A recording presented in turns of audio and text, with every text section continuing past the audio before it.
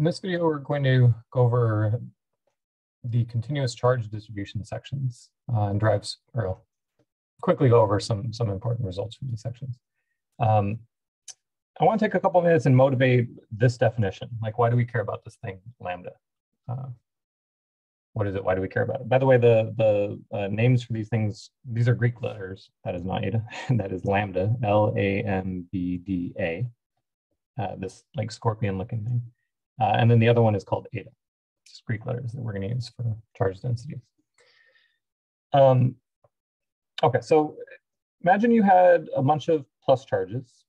So each of these are plus charges Q, and you wanted to know what the electric field was right here.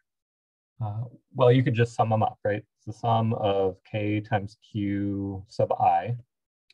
Like, we're going to label them I equals 1, I equals 2, etc. 1, 2, 3, 4, 5. Divided by the distance that charge is away from the point of interest squared. This would be the total electric field. E at P is equal to this. The problem is, what happens if you don't have a bunch of, well, you can think of it two ways. One is, what if you have an infinite number of charges? So like the world around us is 10 to the 23 charges. So we can't really do 10 to the 23 terms in this sum. And actually there's so many charges that it's not even nice to think of them as point charges at a certain point. Like if you had a rod and it was charged, it just makes sense that the charge the charge is smeared out evenly over the rod. You know, if you about half of it is on this half, is on the left half of the rod, half of it's on the right, you know, a fourth of the length has a fourth of the charge. In those cases, we call the charge uniformly distributed, by the way. And it's continuously distributed, right? It's a continuous charge distribution in that case. So in that case, what we would have to do if we want to know the electric field at point P, we have to split the rod up into a bunch of little pieces of charge and then basically do KQ over R squared. Instead of a sum, it becomes an integral. So we're going to replace that sum with saying that the total electric field at point P is going to be an integral. By the way, there's an R hat right here too. I forgot, right? I put a vector and then is equal to a number on the right, which is bad. So the way we have to think about it, and this is actually the first time you really, well, maybe depending on what you did in physics 2A, this is the first time you really have to be like clever about creating calculus problems. You've been trained in math classes to solve integrals if you're given the integral, but what makes these sections kind of hard is that you have to come up with the integral. So we have to think about, so what happens if we look at a little piece of rod? We want to look at a piece of rod that's so tiny that it has a well-defined distance away from that point, right? And we talk about infinitesimals in math.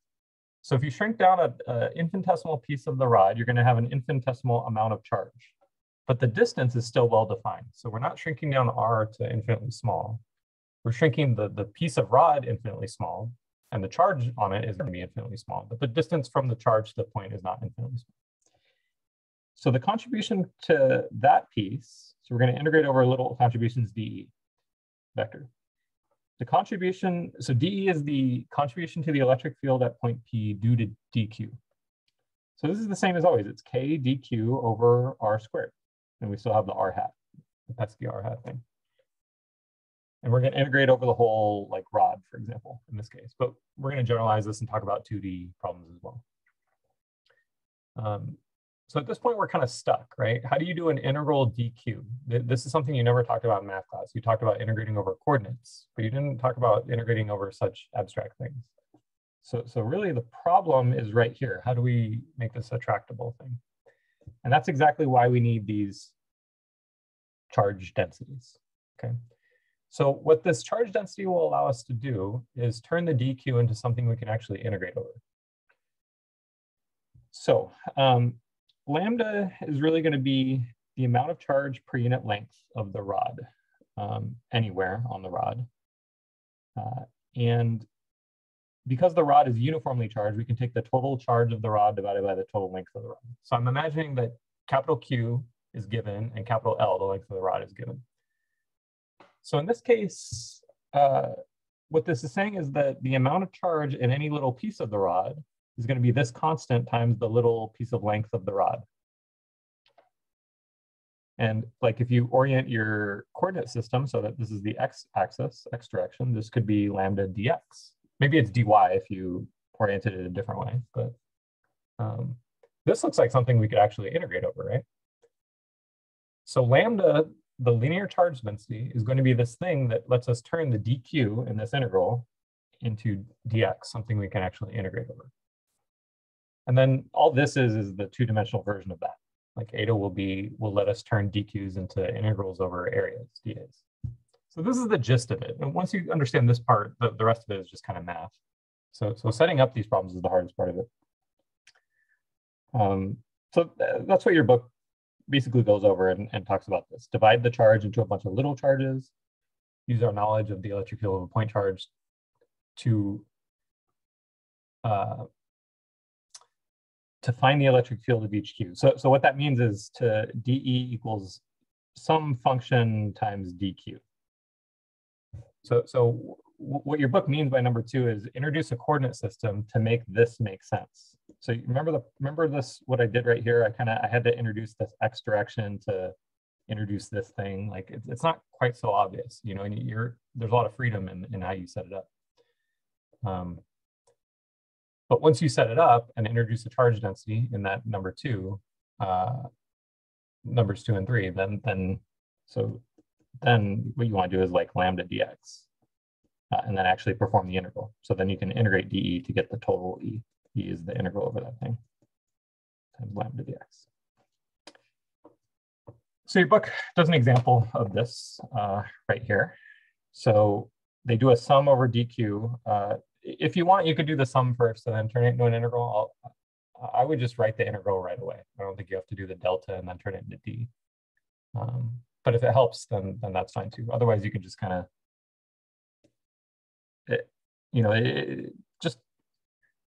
this is really the starting point, but there's a lot of ingredients that go here. Like this Q over L is really the lambda, and lambda dy was a dq. So there were jumping straight into here might be a little too big of a step, but they could have just written down an integral right here.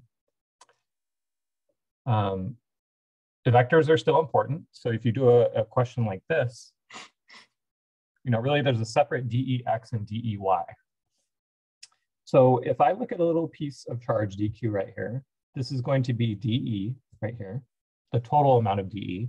But really all we care about because of the symmetry of the problem is dEx. So dEx is dE times cosine of this angle right here. This angle's theta right here. And we're going to use x. So x is the distance like from the rod to the point of interest. So we know we're going to use x. We're probably going to turn cosine theta into x divided by r, or x divided by square root of x squared plus y squared here. So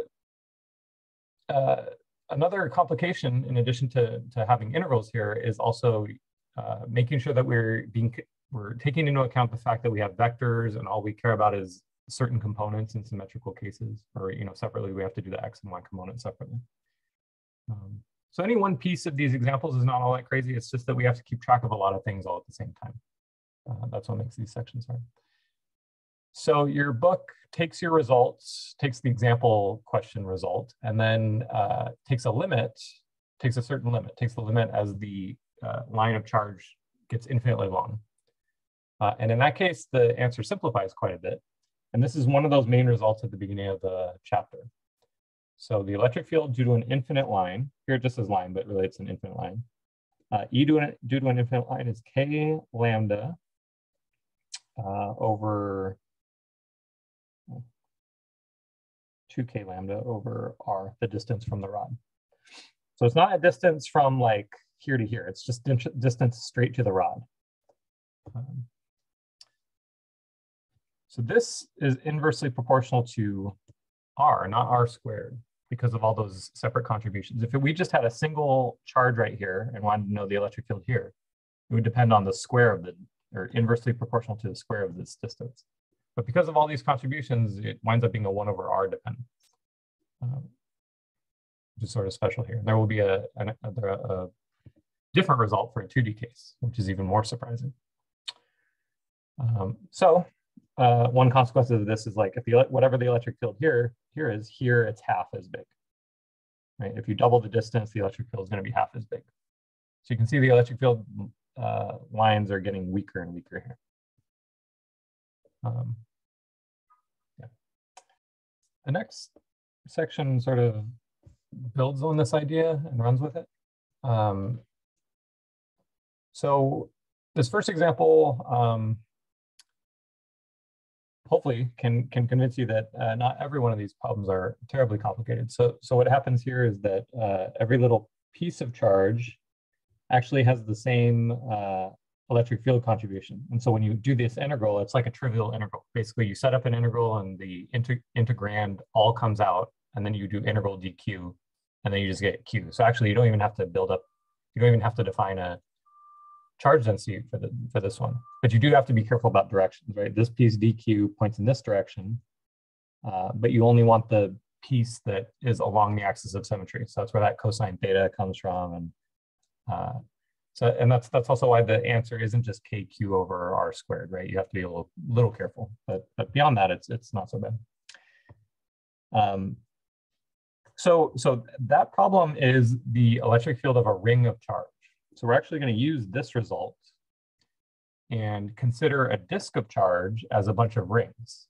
So if you look at this like solid disk of charge, you can consider it as a bunch of rings of radius dr and of thickness dr and radius r. So each one of those rings is going to contribute to the electric field here, and you have to sum up all those rings to get the whole disk. So in other words, like when we did a line charge, we took a bunch of points and we integrated over all those points to get the whole rod, right? Like we integrated over a 0-dimensional object, the points, to get a rod. And then now we're going to integrate 1D rings to get the 2D disk, the electric field due to a disk. So this section is just describing how to do that. And for that, we would need a 2-dimensional charge density, so charge per unit area. And in particular for this disk, we say that the area is pi r squared. And it's uniformly distributed, so it's just the total charge divided by the total area of the disk. Eta is a constant, so it's easier than it otherwise could be. So we take a ring. So if this whole thing has some charge q, and we take a tiny sliver of it, right, for the ring of radius dr, then it's only going to have a tiny fraction of the total charge. So whereas for this problem, this q is like the whole charge of the whole ring, in this problem, the charge of the ring is going to be an infinitesimal quantity, dq. So it's sort of weird because we're going to take the result here, copy it down over for the next section, but replace the q with a dq because it's an infinitesimal amount of charge. And the hard part is turning that dq into something we can integrate over. So that trick is going to be dq is eta times dA. And the area of each one of those rings is, and your book tries to visualize this right here, it's the circumference times the thickness dr. Because like if you imagine that ring, you could imagine you took some scissors and you sliced it and then you laid it all out. It's going to be the circumference times dr. It's basically like a rectangle there. So the circumference would be 2 pi r and then the thickness dr. So you take the result from that example problem, you replace the q with dq, and then you replace the dq with this, and then now it's actually something you can integrate over. The lowercase r is going to go from 0 to capital R.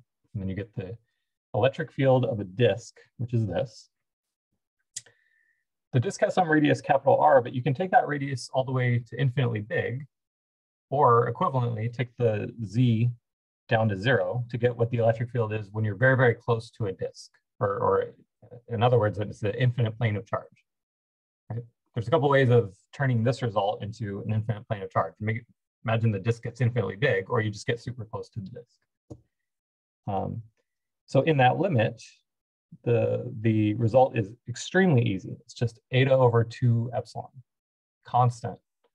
So this is what's really surprising. You have a disk, the electric field here, and the electric field here. Even though we might be twice as far away from the disk, it's about the same. It's the same to the extent that this is like an infinite disk. So the bigger this is, the better an approximation that is. And this is the value of that constant. It depends on the charge density, so how concentrated are the charges are, and that's all it depends on. It's pretty amazing. So your book, just reminds you that the sign of the charge is important. So the electric field points away from positive planes and towards negative planes, but otherwise it's pretty simple. The last thing is a result that we're not going to prove because it's sort of the same steps, but then going from 2D to 3D. And it's just more of the same. But here's the main result. So we've been talking about points of charge and saying the electric field is kq over r squared. What's amazing is that if you have, instead of a point charge, if you had a whole sphere of some finite radius and the charge is spread out evenly over that sphere, the electric field outside of that sphere is the same as if all that charge were located at the very center of the sphere. So it's an amazing approximation, it's basically like the same equation over again, right? Kq over r squared, but it's saying something else. It's saying that if you have charge spread out over a sphere, it acts as though all that charge were at the center. So it takes some work to actually prove this. And we're gonna talk about our proof when we talk about Gauss's law next chapter. And then finally, this next section just kind of applies the infinite, so forget the sphere thing, but looking at this, if you have two sheets of charge that are so close together that they look infinitely big, like if you're at a point inside, then the distance is so small that you're close enough to these disks or plates that they're, I'm calling them infinite, but really they're just spaced really, really close together. If that's the case, then you basically have like two infinite planes and the electric field contributions will add up inside. If these are equal and opposite charges on the plates of what's called a capacitor. The electric field contributions of the two plates add together inside, and then they cancel on the outside. So a capacitor is an object, it's a charged object that has a very approximately uniform electric field on the inside and 0 on the outside. And this is the ideal case, and this is what it actually is. And the electric field is eta over epsilon naught, because there's two contributions of eta over 2 epsilon naught, and they add together. All right, so it's an example problem. A uniformly charged disk of charge density eta and radius r, but we're going to imagine that the disk is halved and the charge remains constant. So disk is halved, but it's isolated. It doesn't mention that it's hooked up to anything like a battery to get charge or anything. So we have to remember that charge is conserved. And so if the disk is halved, it has the same overall charge. So the charge density is the total charge divided by the radius. So remember, charge per unit length was lambda, but eta, the charge here is spread out over a two-dimensional surface. This is charge per unit area. So charge divided by pi r squared. So we'll imagine this was the original eta naught, the original radius, and the original charge, which is just q. That's not going to change. And then the new eta is going to be the charge, which just doesn't change, over the new area, or pi times, and the new radius is going to be half as big. Or let's just keep calling this r. So if the radius is half as big, it looks like the new eta is 4 times bigger than the original eta. So charge density increases by a factor of 4. Eta increases by a factor of 4, and that means that the electric field increases by a factor of 4. Because remember, the electric field was just eta over 2 epsilon naught. And here it looks like based on this picture, the charge density is positive if the electric field is pointing away. All right, that was an easy problem.